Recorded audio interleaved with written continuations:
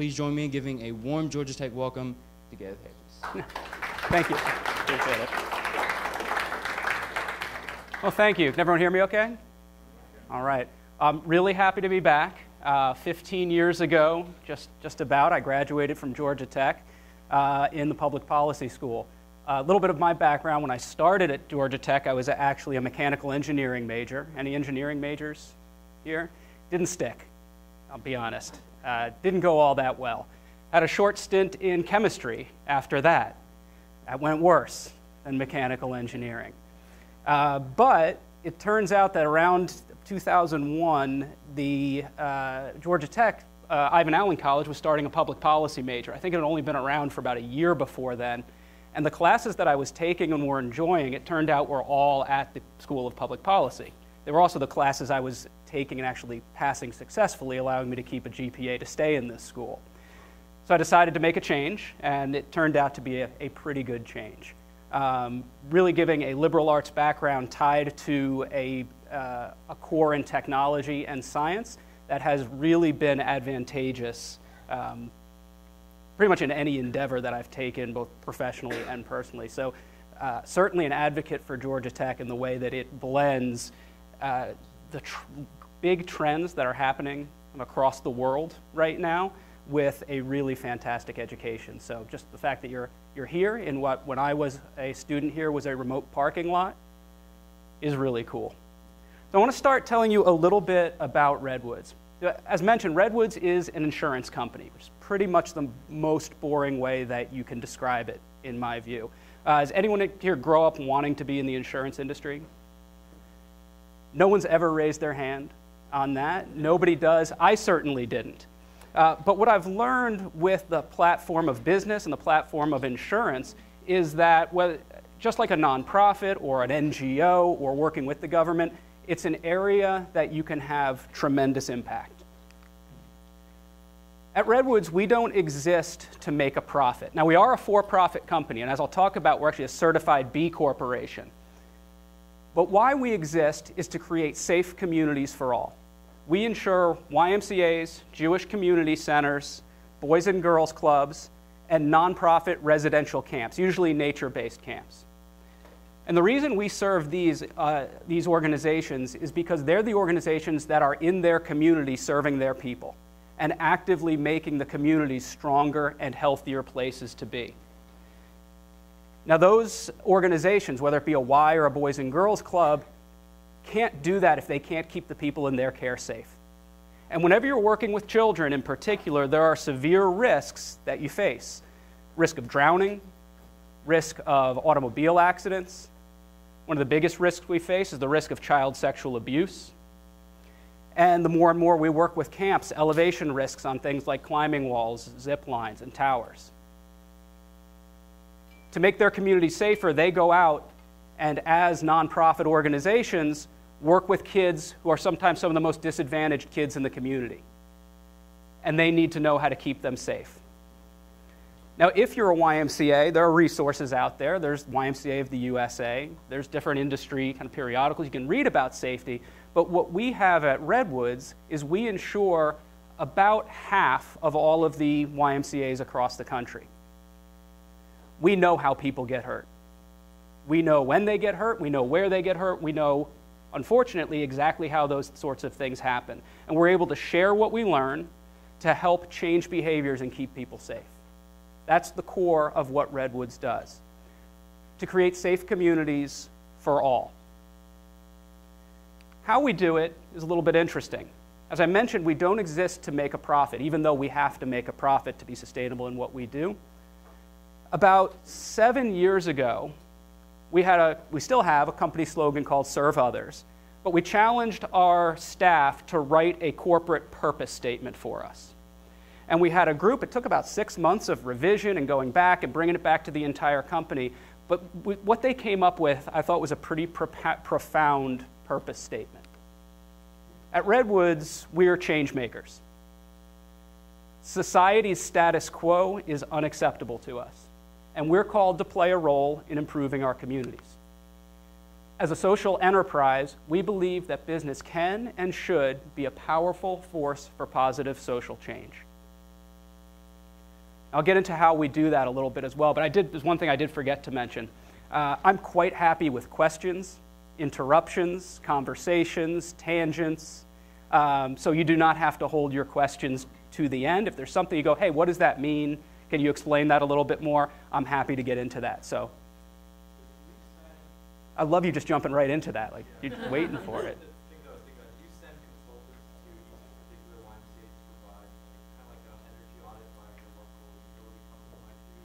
We do, actually, and it's fairly unique in the insurance industry. We actually will send one of our consultants out to any customer that we're going to work with before we work with them. So before we even quote them and then offer them and they pay us, we go out and give them a safety assessment. And they get that for free. And there's a couple things that it does. It lets us know, is this a risk that we want to work with? You know, there are some organizations that they need a lot of work. And we want to be there to work with them, but from a financial standpoint, they can't afford for us to bear that risk because it would be too expensive. So we'll go out and give you, here's your safety plan that you need to work on, and here's how we can work on it with you. And when you get to this point, come back, we may be able to insure you. But yes, we send them out. All of our customers get at least one visit a year from a dedicated consultant. Good question. I think it's interesting that you know the word insurance and the purpose of the same, but some part of the purpose of sell insurance. Yeah, so what's interesting is there's a little bit more to this, and it still doesn't mention insurance. Insurance is the engine by which we do what we do, but it's not our purpose. If we could not provide insurance, we'd find another way to do this. Now, we happen to have a lot of people who are really good at insurance, and we're owned by a larger insurance company, so we're probably going to stick with insurance for now. But what's important to us is that dedication to being a positive force for social change. How many also do like a risk assessment and when you sell insurance? Yes. That's like different because how they pay you. Yes. Right, so it does a couple things, right? It gives them an introduction to us, and it knows that we're going to be able to work with them, because one thing that's different about us as well, we ask a lot of our customers. Right, we need you to improve your behaviors to keep kids safe, which means when we give you, something that's important to do, we expect it to get done. And if you can't get that done, we're not going to continue working with you into the future. So we have to know that we have a strong enough relationship that we can work both ways on that. Have you ever experienced that some companies that come to your company and say, hey, I want the risk assessment, but when you finish that assessment, say, hey, I don't want to work with this. Have you ever had that? Yes, we have. So what we've had in a couple cases is we'll go out, we'll give that assessment. Now what they don't get is our help then implementing the assessment, but they'll get, all right, here's a safety plan for you, and ultimately they go with a different insurance company. That does happen. Now, for most insurance companies, and I don't want to get too deep into the insurance industry because that's not what you signed up for, but most insurance companies actually only write and work with about 10 to 15% of the business that they quote.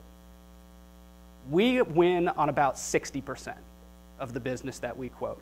And our renewal retention, so customers who come back to us year over year, is traditionally over 90% every year, which is really kind of unheard of in the insurance industry. So we think it's smart to have that upfront investment to what's likely going to be a long-term relationship with what we have. We have had a couple customers, though, that we've met, we've said this is what we do, and they said that's not what we want. And that's okay. If that's not what you want, then we're not going to be the right partners for that. So what does that mean in terms of what we do for our company being a powerful force for positive social change? I'll tell you a little bit about my background to explain that. So I mentioned what I majored in at Georgia Tech at various times. What I spent most of my time doing was working at the swimming pool at, what's it called, the Campus Recreation Center. It was the Student Aquatic Center, Athletic Center back then. I worked the 5 a.m. shift, which is fun. So you get up at about 4:30 in the morning, walk over there, get onto the pool deck for swim practice at 5 in the morning. I usually work about 5 to 11 or 5 to noon. And then I would go out and go to classes. You'd spend most of that time lifeguarding. When you weren't on the stand, you'd be doing your homework and doing your reading. So it worked out pretty well. Actually worked out well when I was in law school as well, because I'd get up at 4 in the morning, do all of my reading at 5 a.m., and then get into law school from there. I've always been more of a morning person than a night person. But during the summers, I also went back to my hometown pool where I grew up as one of those kids, kind of a pool rat at the pool. Right, so I spent every day growing up going to swim lessons, going to swim team. As soon as I was old enough to be a lifeguard, I got a job as a lifeguard. Continued lifeguarding through school, taught swim lessons, was the swim team coach, was the dive team coach, there. So that's how I made my money. When I graduated from the School of Public Policy, I had an awful lot of internship opportunities, none of which had any desire to pay me money. That was a bit of a problem. So I actually went back home to my hometown in New Jersey and went back to the swim club that I had been working at in the summers and just started chatting up people that I had known. And I started talking to one gentleman who I had taught his kids swim lessons. I was their swim team coach, and he asked me what I'd been up to. I told him what I did at Tech. I told him that I was also a lifeguard. Georgia Tech Aquatics for years has been one of the best aquatic safety facilities in the entire country. I don't know if you're aware of that, one of the leading, it's called Ellis & Associates facilities, which is kind of top of the line aquatic safety, and learned a lot about it here. And he said, well, that's interesting. Send me your resume. All right. What I didn't know at the time was he was general counsel for Redwoods. So he said, all right, well, what we've got here is we work with YMCAs, and YMCAs have a drowning problem. Back in the 90s and early 2000s, between 12 to 15 people were dying from drowning every year in YMCA pools with lifeguards on them. So we had kids, usually 16, 17 years old, paid to lifeguard, and yet people were still dying at a pretty alarming rate across YMCAs. So I was hired to go figure that out, look into it. And for about the first 2 to 3 years of working with Redwoods, I was on the road nonstop, driving from YMCA to YMCA, usually a couple wet bathing suits hanging out in the back of a rental car. And I would go in, usually sneak into the Y, that was the more fun way to do it, and then I would videotape the lifeguards. Now, videotaping people now is easy, by the way. It's unfair. You just take this out and pretend you're playing with it, and you can videotape. I had a full camera that I had to hide in a gym bag with tapes and DVD and little CDs that you had to change. It was much harder to film people back then. And we'd film what were the lifeguards doing. We're going to secret shop.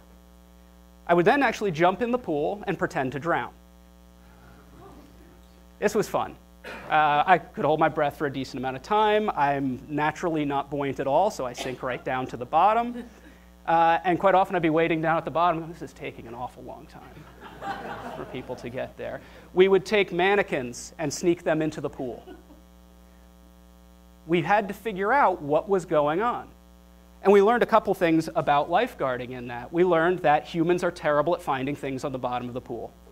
One is they weren't trained appropriately. Most lifeguards were not sitting in the elevated chair. They were distracted by other tasks. They'd be sitting in low-level chairs. I've seen reading books, playing cards with each other, balancing checkbooks, and this was before people had cell phones. So now it can be even worse. So we said, okay, you can't be distracted by anything if you're a lifeguard. You need to be in the elevated chair or at the edge of the pool. Just that, and enforcing that rule, brought drownings down significantly at YMCAs, brought to about 8 per year. Next was we had to teach them how to actually find someone at the bottom of the pool. One other part of my job during this time is I would go on our drowning investigations. Again, where we're a little bit unique on our claims side is we don't wait until a lawsuit comes in. As soon as a person is pulled out of a swimming pool at one of our customers, they call us up. And we're out there usually within about 24 hours to do a full investigation of the fatal or non-fatal event that took place. It's a fairly high cost, but compared to the cost of a drowning victim, both morally and financially, it's absolutely worth it. So we've investigated over 250 drowning events over the last 10 years. And we learned what the trends were. We learned what lifeguards would say. Every single time they would say, it happened so fast. I just turned my head for a second, looked back, and someone was yelling. Someone was on the bottom of the pool. What we learned from those investigations is when they turned their head for a second, you know how long it took? 3 minutes, because humans get distracted easily. We also learned from putting things on the bottom of the pool and pretending to drown that even when you're looking at something, if you don't expect to find it, your brain doesn't let you see it. And lifeguards would miss obvious bodies or mannequins directly in front of them. Never see it. And what's interesting is that's actually something I learned here at Georgia Tech. We were doing those at the Student Aquatics Center before we were doing it at Redwoods. And I remember one of the first lifeguards I did that to here. We had a child-sized mannequin about this big. It wore bright red swim shorts. And someone would go up, talk to the lifeguard quickly to distract them while someone else slipped the mannequin underwater. And the first guard we did it to, we put it 10 feet in front of her, right in front, bright red, could easily see. After she was done talking, she went back to moving her head and scanning. And I had started my watch. And 2 minutes went by. 6 minutes went by. 7 minutes went by. You're at the point where this child would be dead. She wasn't thinking she wasn't doing a good job. She just had no idea how to actually do the job. The lifeguard manuals had not trained her how to do that.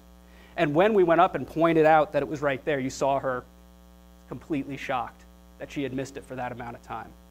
So we started implementing that across our YMCAs and teaching them how to do it. We only worked with YMCAs at that time.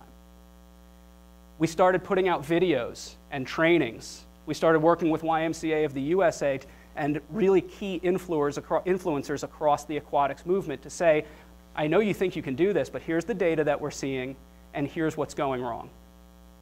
And we're able to move that number.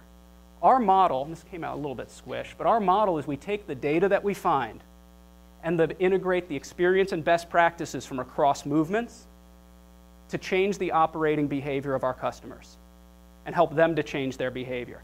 Now that's actually pretty difficult. People changing their own behavior and their own habits is really, really difficult. And there's a whole science behind what goes into that as well. It's not just make people understand it, they have to feel that there's a reason they need to change. But that allows us to reduce injuries and save lives, and the more that we can do that, the more we can grow our programs. And because we have a track record of safety that comes with working with us. That's been our model since I've worked with Redwoods. What it's led to was, in the 90s and early 2000s, I mentioned about 13 drowning deaths per year. The average right now is under 1 drowning death per year across all of the YMCAs. It's actually about 0.75, and how people drown is different. When we got it down to about 2 per year, we implemented a new program which has now been adopted movement-wide called Test, Mark, and Protect, which means you swim test kids, you mark them with either a wristband or a neckband, and then they're protected with a life jacket or someone in the water within arm's reach of them. Kids, by and large, do not die from drowning in YMCA and lifeguarded facilities we work with anymore. What we do still have happening that we're working on is adults have medical events, and when you have someone who is swimming really slowly in the middle of the pool and they just stop and go to the bottom, that's really hard for a lifeguard to see. And we have people doing what's called shallow water blackout and hypoxic training, where usually young, fit guys who are good swimmers, I say guys intentionally, it's almost all men, go in and see either how many laps they can swim underwater, or they go to the bottom and hold their breath for as long as they can without moving. And then they die. And unfortunately, that's still happening 1 every other year or so in YMCAs. But if you look up shallow water blackout or hypoxic training, you can see that people are still dying from this. We're going to fix that too. We're already working with technology companies that have drowning detection software. One out of Raleigh that we're working with is really cool. It's a neckband that kids wear. They don't even realize they're wearing it after a while. And what was cool at first is it's a submersion alarm. So if they go underwater for more than a certain period of time, it sounds an alarm that they're underwater. That's cool in and of itself.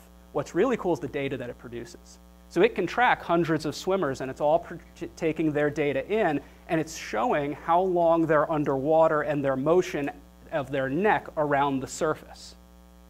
What's cool is now that they're starting to use that and look at that data and start to apply some algorithms to it, they're going to be able to track when a person starts the drowning process by a particular signature. So you're going to know beforehand, not just an alarm someone's underwater, but there's an alarm that someone's in distress. So some pretty cool stuff that's coming from that. One of the other areas I mentioned that we work a lot on is child sexual abuse prevention. This is a much harder problem than drowning. Drowning's physical. Drowning, you know where it happens, when it happens. All you have to do is keep someone from being underwater. Child sexual abuse is a much more difficult problem. And it's one that, from a financial standpoint, is more costly and more uncertain than drowning or other injuries. And if anyone pays any attention to the news right now, knows what's going on with USA Gymnastics, the Me Too movement, all things that have had to happen, and I'm glad that they are happening. There are forward steps that need to be taken.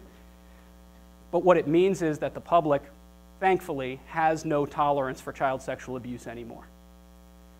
What that means across the insurance industry is insurance companies are getting away from it as fast as possible. They're starting to exclude coverage for it, not work with organizations that have a risk of child sexual abuse because they don't want to be on the hook for a future jury verdict in the tens of millions or higher. We don't run away from that if it's our core business. So we need to know how to stop it. Back in the early 2000s, we would have more than one report of child sexual abuse every day at Redwoods. Most of them were children abusing other children. Most of them were somewhere, it's hard to say there's a spectrum of abuse, but inappropriate behavior as opposed to really horrific types of things. But by, again, learning the data, learning when they happened, where they happened, how they happened, and then working to change behaviors, we've got that down to about 150 abuse incidents every year across the same number of customer base. This also mirrors national statistics.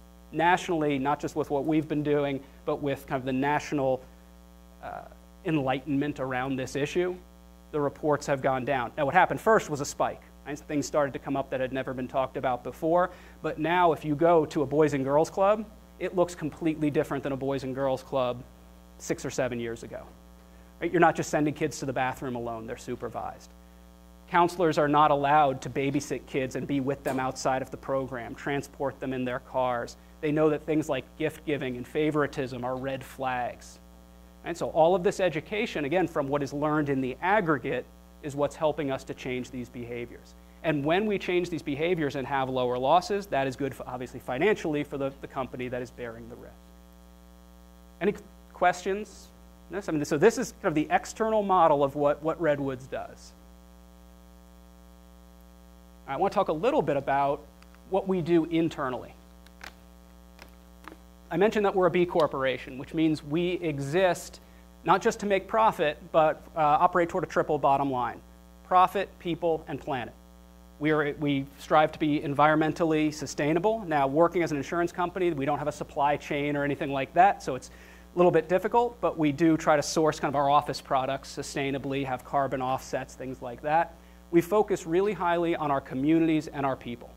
So here are a few of the policies and internal things that we have at Redwoods. We have a service requirement for all of our employees. So all of our staff are required to give 40 hours of community service every year, and that's paid time.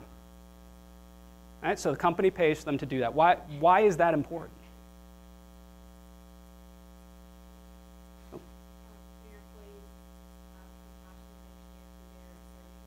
That's absolutely right. One is getting you just involved in your community and to help the community that you're in.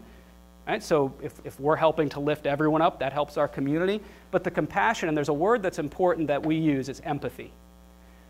When we're especially thinking about handling claims, we need to know who we're talking to on the other side of the phone, and we have to be able to feel what they feel. And that's what empathy is. So if you're working at Habitat, for example, and you're working alongside a homeowner, a future homeowner who is struggling to make ends meet and hasn't had a safe place and healthy place to live, the next time you're on a phone with someone whose child was hurt at a Boys and Girls Club or a subsidized YMCA program, you can feel what that person can feel. And it's a completely different place that you work from. It's a strategic advantage for us as well as just being good for the community.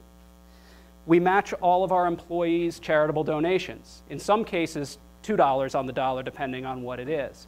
We want to encourage people to invest financially in the community as well as just their service. And we do have, last I checked, it was 90-something% of our customers taking advantage, our employees taking advantage of that match. We have a family-friendly work environment and benefits, and I'll explain what this means. We've done a few things over the past 2 years toward this, because as we were learning, we had done a few things easy early on, right? So we matched paternity leave to maternity leave. Turns out that's not really enough to start attacking inequality between male and female in the workforce. So now you can bring your kids to work whenever you want. We have kid-friendly work environment. It sounds weird, but this was taken from another insurance company that does pet insurance, and you can bring pets to work. But wait, we insure people who work with kids. Shouldn't we be able to bring kids to work? And started as a joke and turned into real. We have a lot of parents who work for us, and quite often you can't get daycare. Right? Their school is canceled, your child is sick and can't go in, you can bring them to the office. You can also work at home if that's more convenient for you to be able to do it, but we actually think it adds to our environment quite well to have kids come into the office. You still have to get your work done, right? And we don't run a daycare, but you can always bring your child into the office.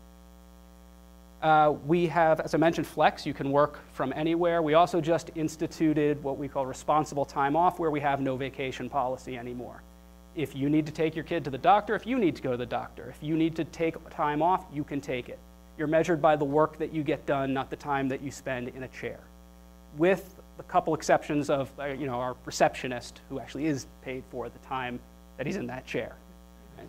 So there's a very few exceptions to that, but a very family-friendly work environment and benefits. We pay in-state college tuition for any employee, for their children. They got to maintain a good GPA. It's kind of like the scholarships here. You got to maintain a GPA to keep it.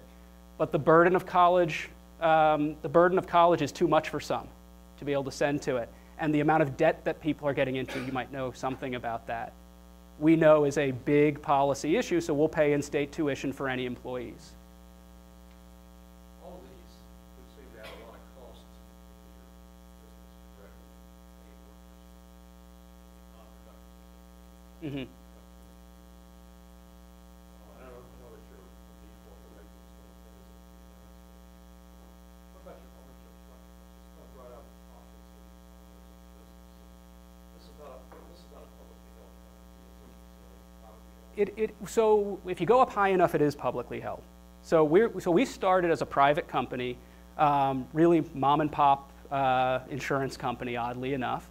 But in 2015, we were acquired by Crum & Forster, which is one of the largest insurance companies in the United States, which is owned by Fairfax Financial, which is based out of Toronto, which is one of the largest insurance holding companies in the world. So you're still part of Crum & Forster? We are part of Crum & Forster, and we fought with them quite a bit early on about policies and what we were going to keep and what we weren't going to take of theirs, for example. A little. We haven't been able to move them as much as we'd like to, but we are responsible as an entity of theirs. We have to make a profit, and we have to report that up to them. How we do it in our own accounting, that's up to us in what we do.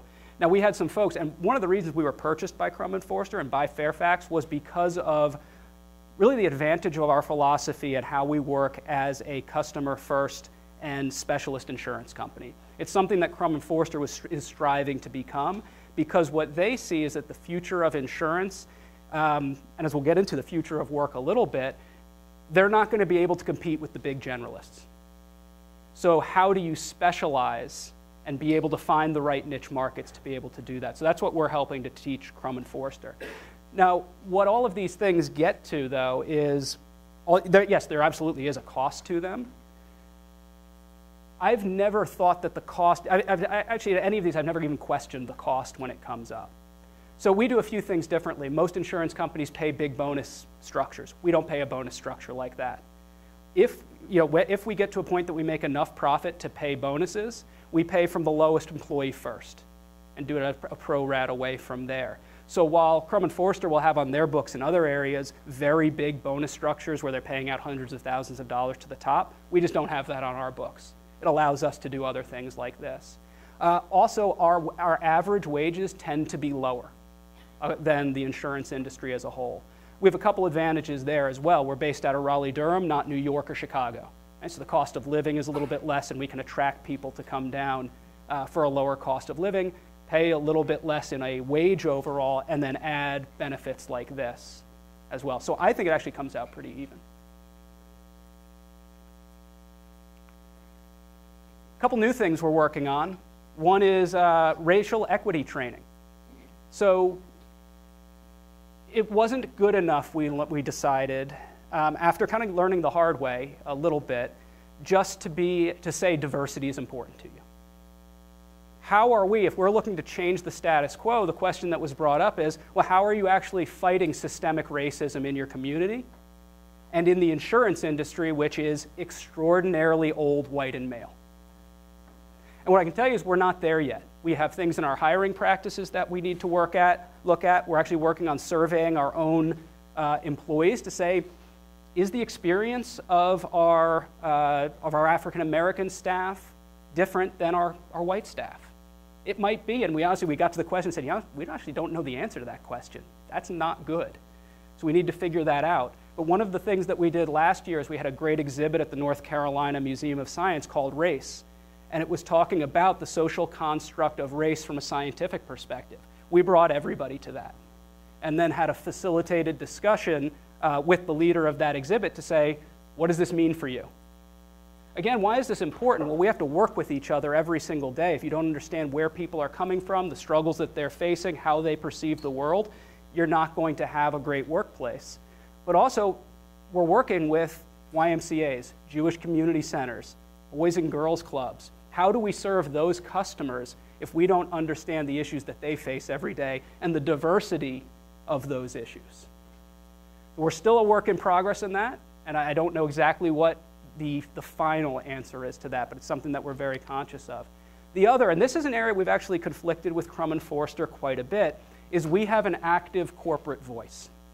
We speak on social issues.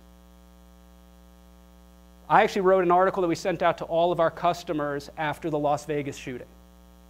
We wrote about what we saw in Charlottesville. And we put that out not just to our customers, but we put it out widely that this is what we believe.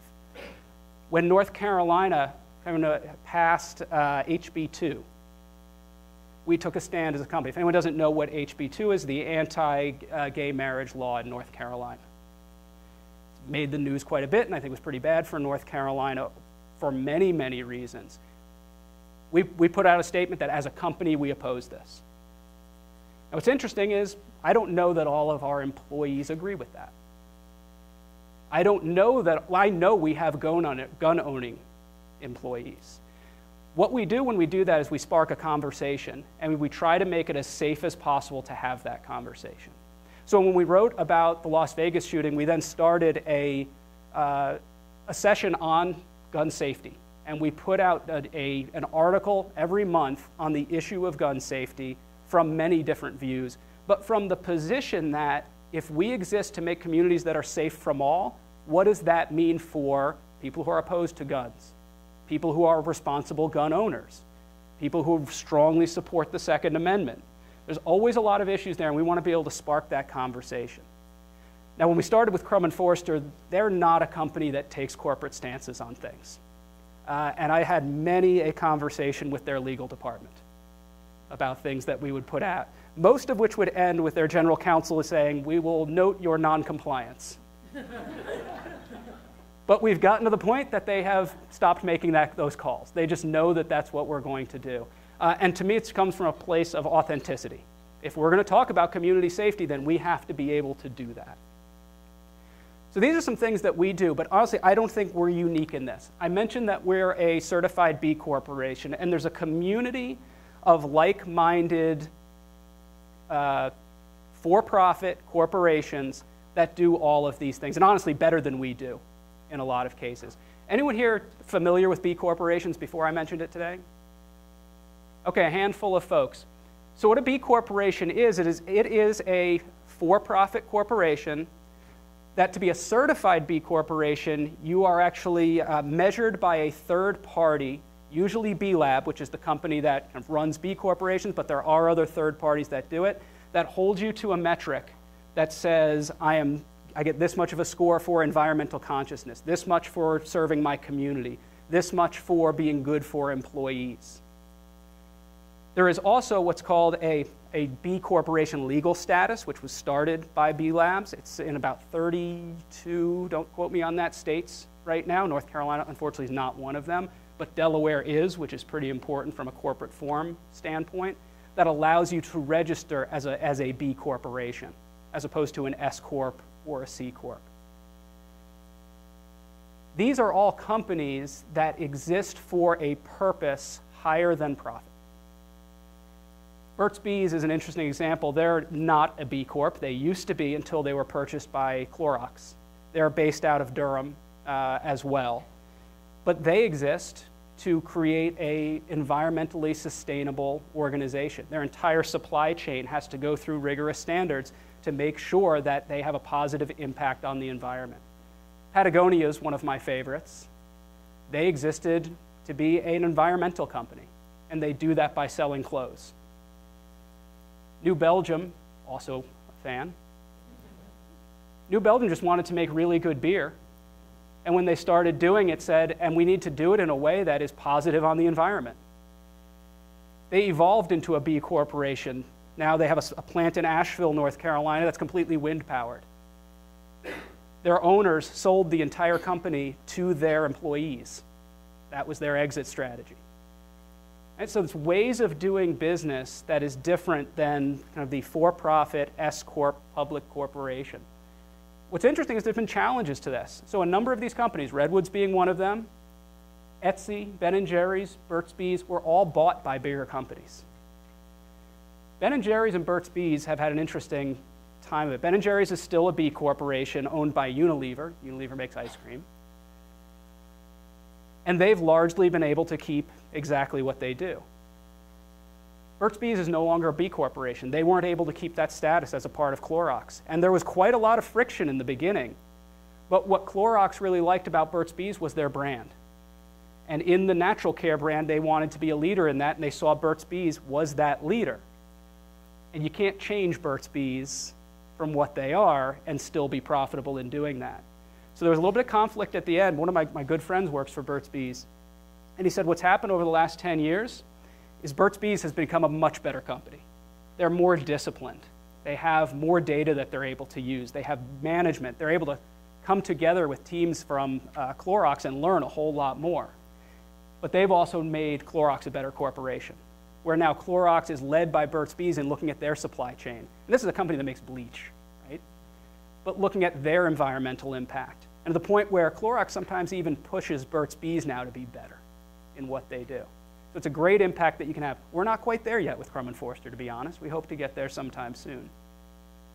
But this is a growing movement. Next week I'll be at the B Corp retreat it's actually New Orleans this year. And there's over 500 B Corporations in the United States. It's represented in, I think, 80 countries right now across the globe of people who see the segment of for-profit business as a great way to lead positive social change. For a B Corporation and for Redwoods, profitability means sustainability. So if we're not profitable, what happens? We don't stay in business anymore. Crum & Forster, who purchased us, likes what we do to a point. Right? We're not a charity. We have to return a profit to them. And I'll tell you what happened last year. We didn't. Last year we had a rough year, and I don't have time to talk about insurance accounting, thankfully. But we wound up losing, you don't know until about 10 years after in an insurance company what your actual end result is, but we probably lost about $6 million last year for a $50 million company. Not good. And it happened largely because of a couple large claims that hopefully will be smaller as they work out, but when you're only a $50 million company and you have $10 million in two big claims that you didn't see coming, that hurts. And reporting back up to Crum & Forster and up to Fairfax that we lost $6 million, that puts pressure on. Puts pressure on to question all of the things that we do and all of the different ways that we do it. To question, maybe you should start being more generalist. Maybe you should stop visiting every customer ahead of time because of the expense that that has. So it's difficult, but in the end, I actually think it's making us a better company. because we do have to question all of those things and find the sustainability and the sustainable way to do that. How do we scale our mission? How do we grow into new movements in a way that is sustainable over time? And that's the way that B corporations have to think, whether you're owned by a larger one or independent. And it's important that we're sustainable because the future of work is changing. And in my view, B corporations, through this lens of sustainability, have an advantage over most other companies.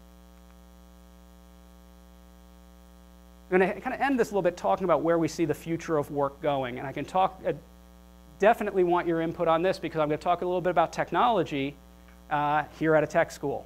So obviously important to get feedback on that. But what we know is happening is the world is changing at an accelerated pace. I don't know if my daughter, who's 6 years old, will ever drive.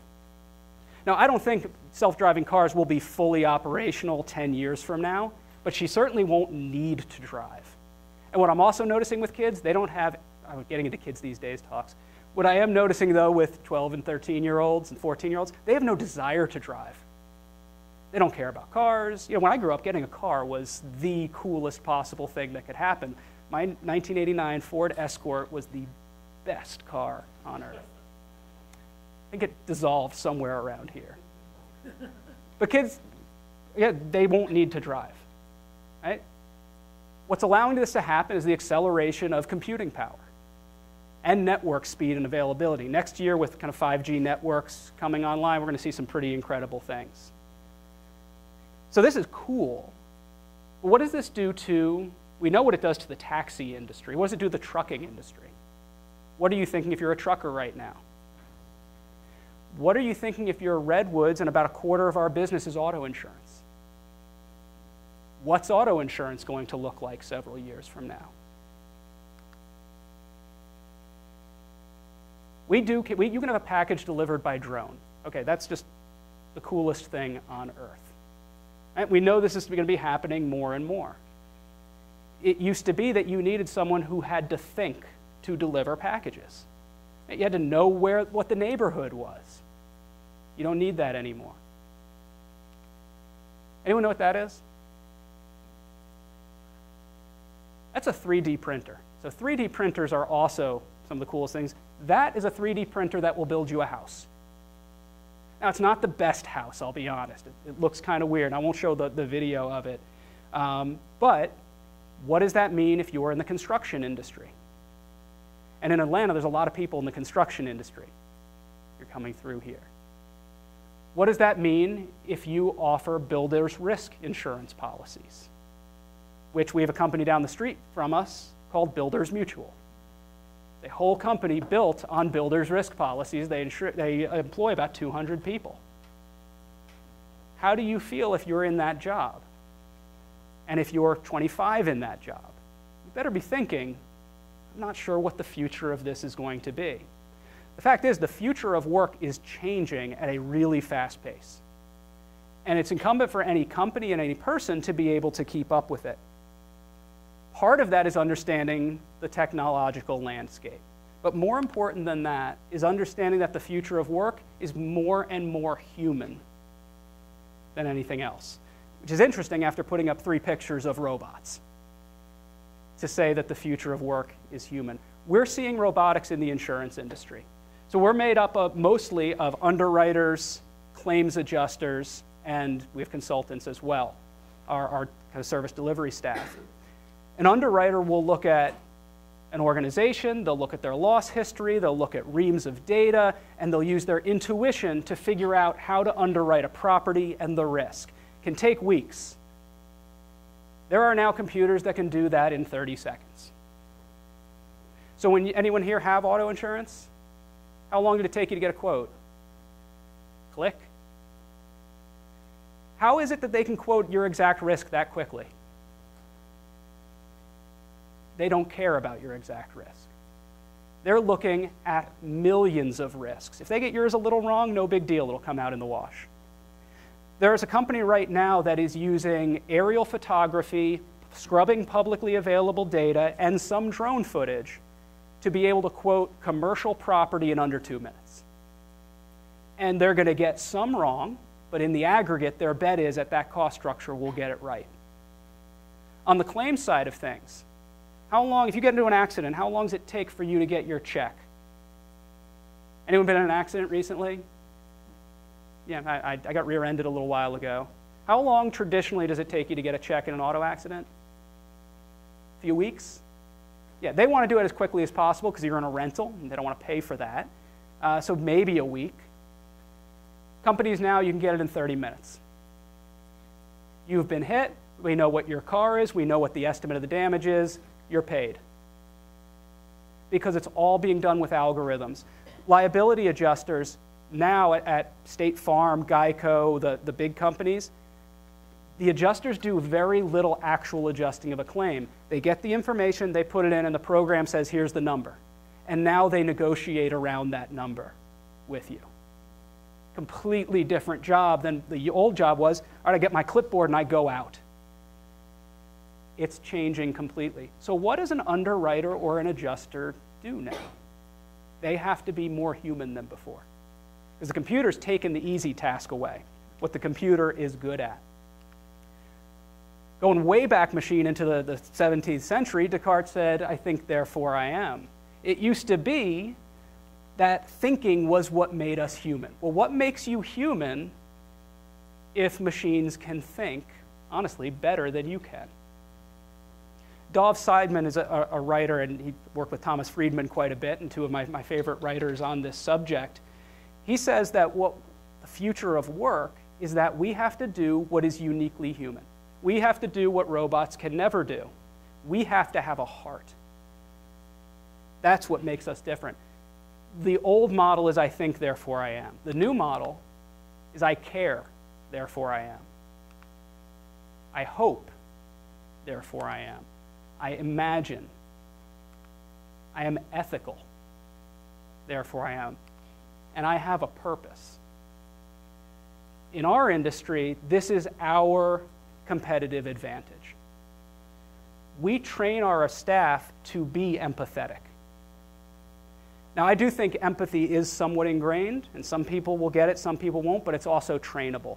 We train all of our adjusters to say, I'm sorry. We train them all to listen.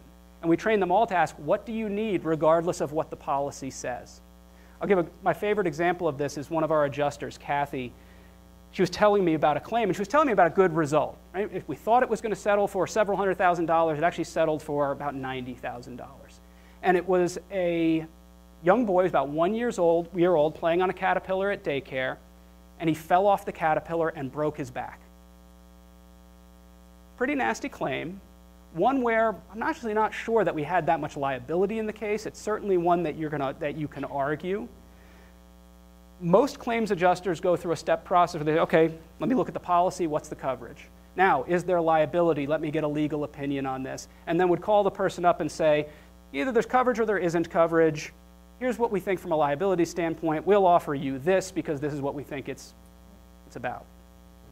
Kathy, when she told me, she said, I can't imagine what that mom was going through. To have a 1-year-old in a half-body cast for 7 months. Anyone's been around kids, a 1-year-old not in a body cast for 7 months, it's hard work. The fact that she approached it from that position completely changes how she adjusts the claim.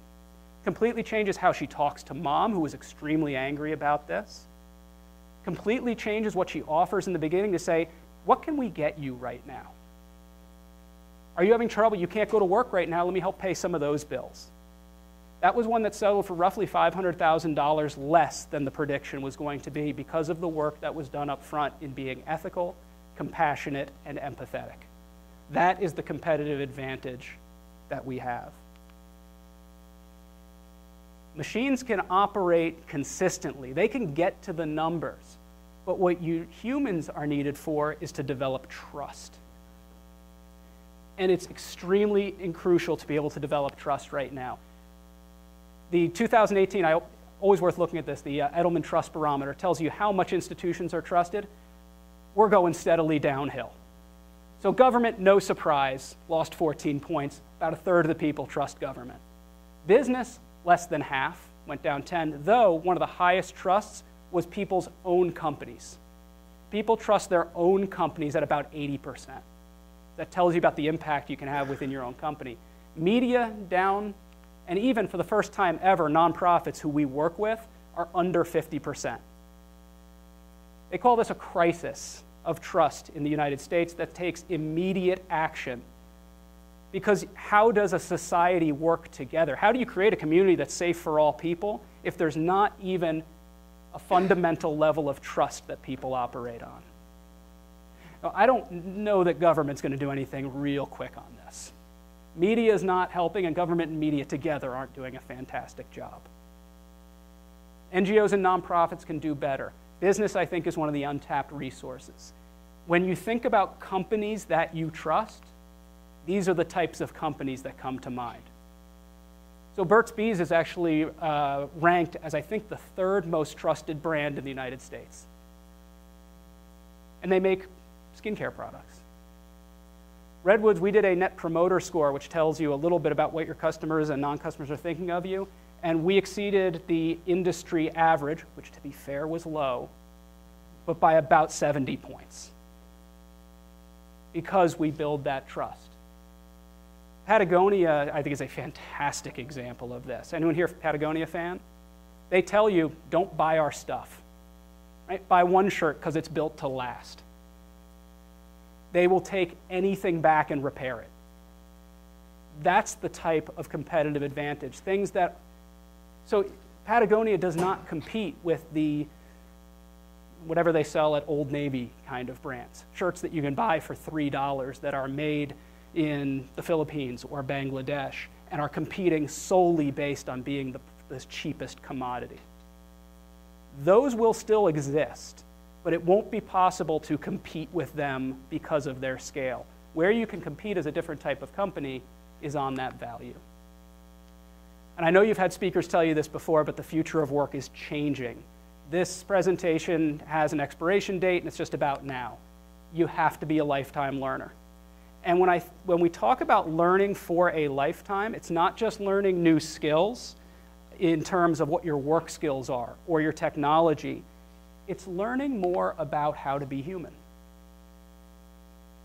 The work that we do at YMCAs, in diversity, with boys and girls clubs and camps who are bringing up the next generation of leaders, this is the work that's going to be the most important and work that everyone is going to have to be connected to as they continue to go through their education and through their work career.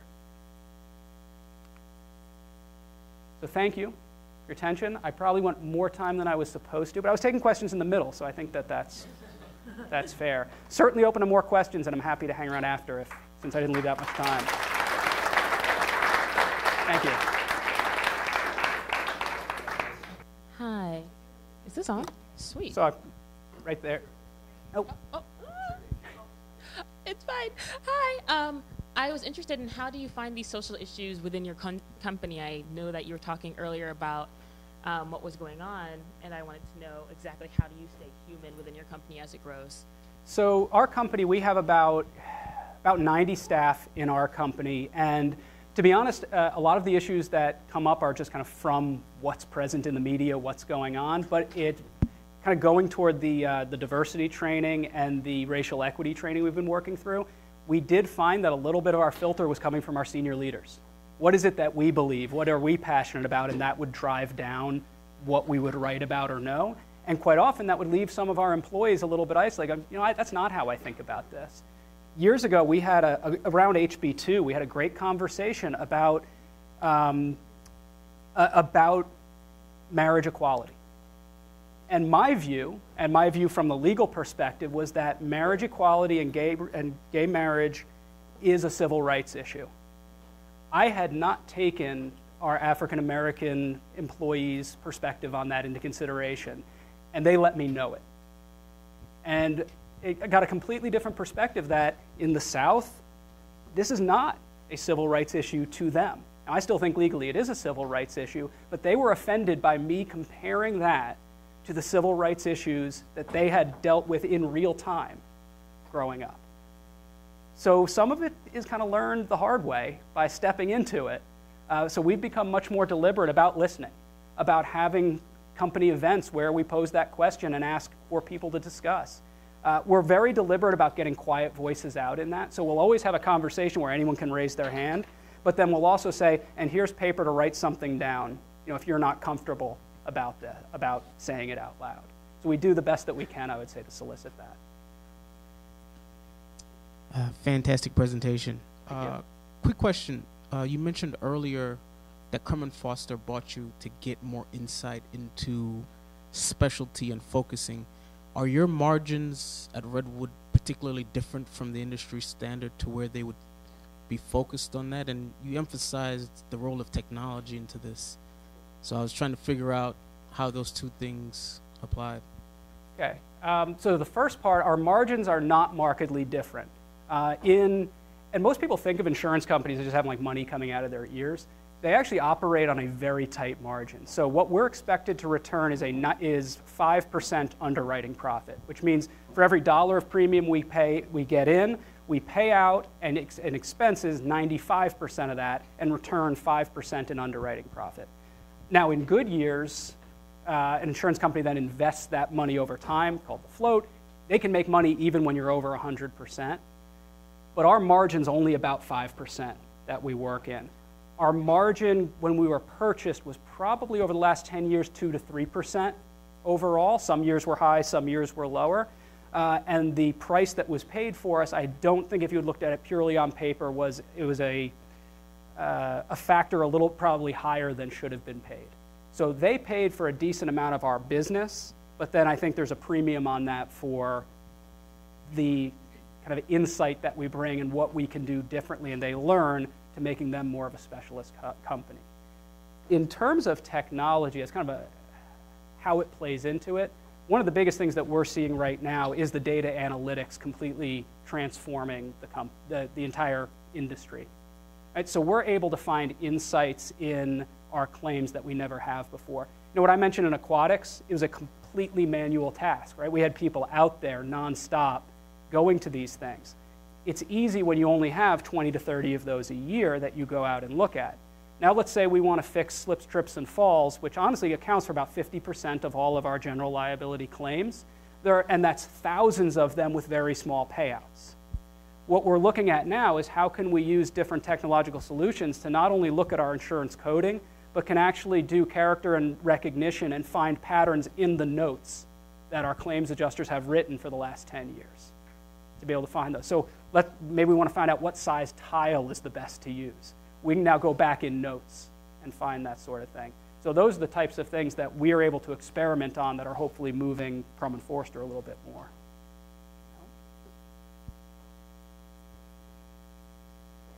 Yeah. So I worked in insurance this summer, and some of the issue was, like you said, with new technology, these jobs that previously were done by humans are now done by technology. And so the issue was the employees felt concerned for their job. Mm-hmm. So how do you kind of mediate that and help Yeah. them feel secure in their job? So we've dealt with that for several years in a couple ways. One is the technology taking over some people's jobs.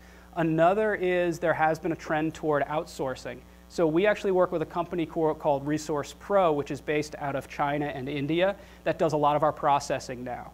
And now we vetted them to make sure that they pay a living wage, that they give their employees time off, that they have a positive impact on their community. So we did all of the vetting, right, and we think that that's fair, but we had staff who were doing those jobs. What we told them is, I know you're nervous, but your jobs are safe. And we say that at almost every meeting right now. Your jobs are safe if you are willing to adapt, you're willing to take on new responsibilities, you're willing to try something new. So if you're a part of our team, we have never laid someone off at Redwoods, and we certainly hope we never will. But we'll let people go if they're not willing to change and adapt and meet the responsibilities of their job. And for the most part, people do. Right? If you offer the right training, you move them into the right spot, they're willing to do it. And if they're not, it just doesn't wind up being the right fit, and they find another place to go. Do your customers expect you to be the low-cost provider? So our longer-term customers, no, and we don't position ourselves as the low-cost provider. However, in new markets, so Boys and Girls Clubs, for example, is one of the newer markets that we're in, we often only win new business at the low price. What we're realizing, though, is how you find a market opportunity to say, honestly, Boys and Girls Clubs have been underserved, and the companies that have been in that market have been charging them too much. So we're able to come in at a lower price with better service and win that business. And now what we'll say is, if you do the things that we work together on, we're going to try to keep a sustainable price over time. Most insurance prices in the commercial space kind of go up and down based on the markets. We try to keep as consistent as possible. Sure.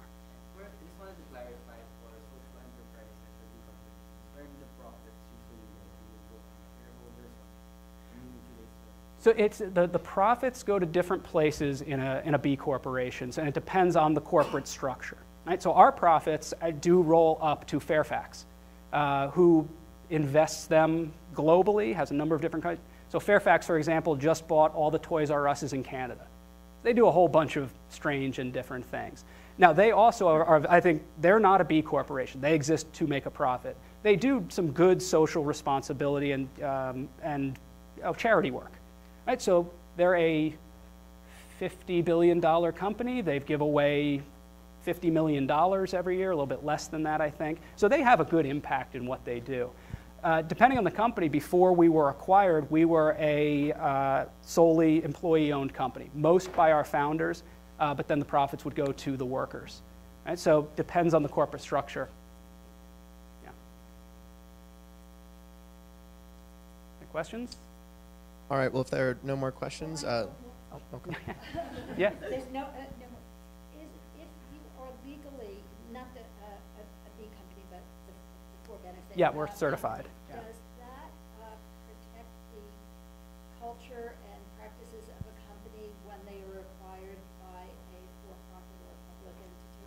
So just being certified does not, unless you work really hard at it. Yeah, but I mean the other, the legal one. The legal one does protect it. So the legal one, that'll be the corporate structure. However, you could still have that taken apart in an acquisition depending on the structure of the acquisition. So my last job as general counsel for Redwoods was being acquired by Crum & Forster. And we were an S Corp at that point because we couldn't be a legal B Corp when that happened. We had to put a lot of work into actually having written into the founding documents of the new corporation that we became as we merged into Crum & Forster that we would always exist as a certified B corporation or equivalent as long as that is allowed. It took a little more manual work, but in terms of the legal status is designed to protect that, but it has not been tested to a point that I think it's fully, I think you could undo it. Unfortunately. I think it's better protection than having nothing, though, because an acquiring company should know what they're buying. Sure. Well, thank you. Let's give one last round of applause for our Thank you.